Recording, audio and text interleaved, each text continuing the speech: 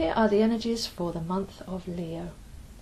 Leo is when the Sun passes through the constellation of Leo and tends to be around the 22nd of July to the 22nd of August.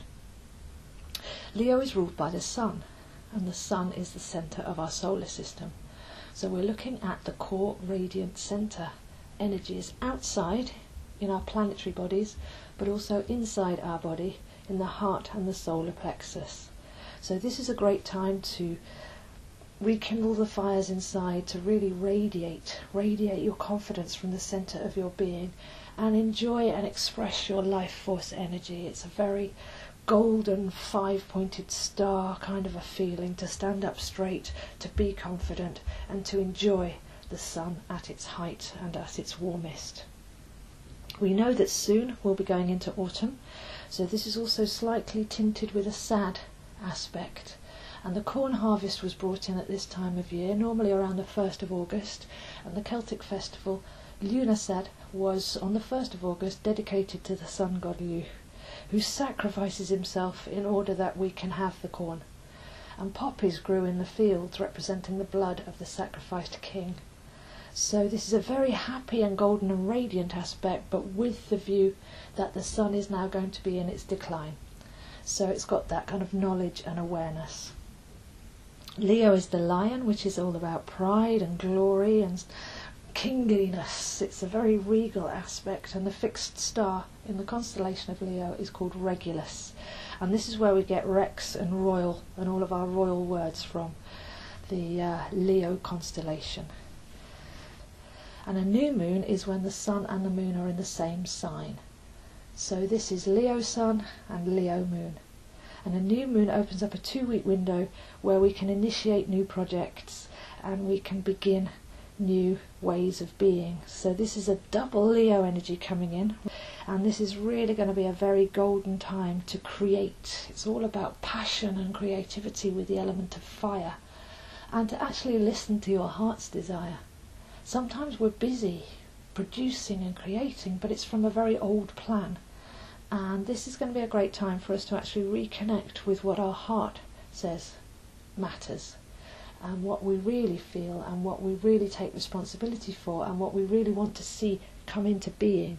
So there's quite a social aspect to this month. It's not all about our personal lives. This is about visioning a world and then radiating those energies out so that we can actually affect what's going on the outside.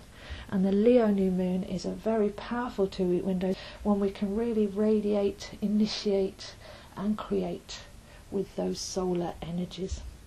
So Aquarius is opposite Leo in the zodiac and is the man, the Iceman. So we have the Iceman of Aquarius with the warm heart of the lion and the sovereign aspect, and that's what the axis of Leo and Aquarius is all about. Possibly correlating to the Sphinx, which is a lion with a man's face. So when the Sphinx was aligned to the constellation Leo rising in the age of Leo, we're now looking at the opposite. We're in the age of Aquarius, so we're working on the similar axis but looking at it from the other side. And it's said by many that the age of Aquarius is when we start to turn upwards and return to our full glory. So this month it's all about realising your sovereign self, and realising that your heart, which is the element that Leo resides in our bodies, is a giant transmitter receiver sending out waves for miles.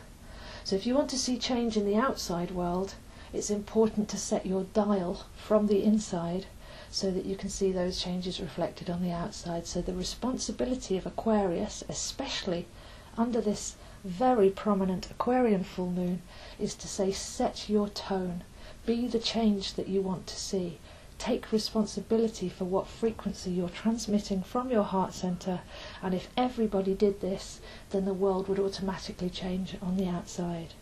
So we're heading towards very, very positive times, because Aquarius is all about positivity. Coming at the time of February, Aquarius is the visionary that can see past the snows and to the new era. Aquarius is ruled by Uranus, and Uranus is actually knocked off its axis and actually rotates with its rings going in a north-south direction, whereas a planet like Saturn rotates with its rings going in an east-west direction. And this is what gives Aquarians the characteristic of being a bit laid back and eccentric. So this full moon in Aquarius is a chance to look beyond the obvious, to be a bit eccentric. And the planet Uranus has just gone retrograde, which means we go inwards and look at our inner wiring and look at our inner responsibilities. So this will be a great time to see into other dimensions, to look at the impossible or the improbable, to imagine bigger and to break the mould of the mundane, to be a bit eccentric, to be a rebel. Rebellion is rebel lion, and I feel that this goes very well with Aquarius and Leo. So the rebellious, challenging, let's break what's outdated and old and bring in some visionary new energies under this Aquarius full moon. So this is a really exciting age of Aquarius, responsible, eccentric, modern month where we can really start to apply some of the revealing quantum sciences that date all the way back to the mystery school teachings, where we can really start to live and apply them and feel coherent, authoritative, majestic. Majesty is another regal word that comes in when the sun is in Leo. So see if we can concentrate this month on your regal self, on the inner sun, and on that transmitter receiver that is your heart center, and on the frequencies that are the zigzags of the Aquarian glyph, and see if we can really tune in to create a holistic vision going forwards, not just for ourselves, but for everyone.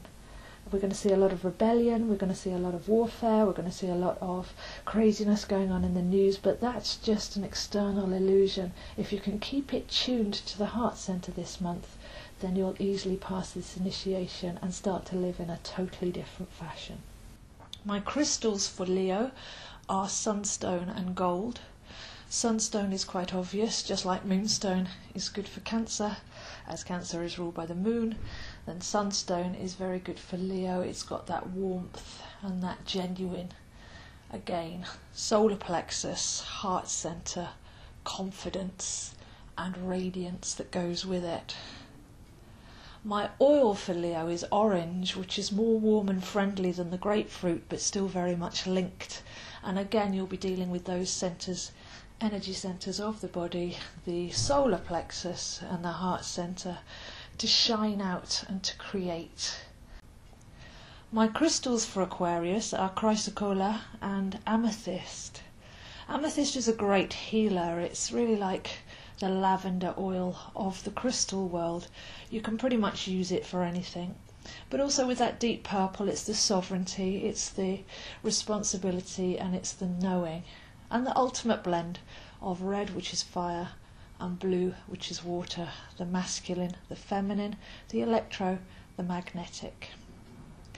Chrysocolla is actually a beautiful blue and aqua and green stone, and these are great colours for Aquarius, with its links both with water but also with the ether, and I find it a very calming and wise and meditative stone to work with at this time.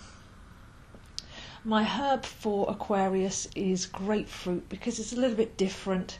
It's got that spark, it's got the solar aspect of the citrus, but it's also got that tang, that slightly different, I'm not going to be too familiar, I'm going to be a bit quirky energy, and it's very uplifting. It's good for the heart centre and the crown, and it's an uplifting and motivating and opening, an optimistic oil. So those are the energies for this month. Just go deep, go inwards, know thyself and radiate truth. And I'll see you next month.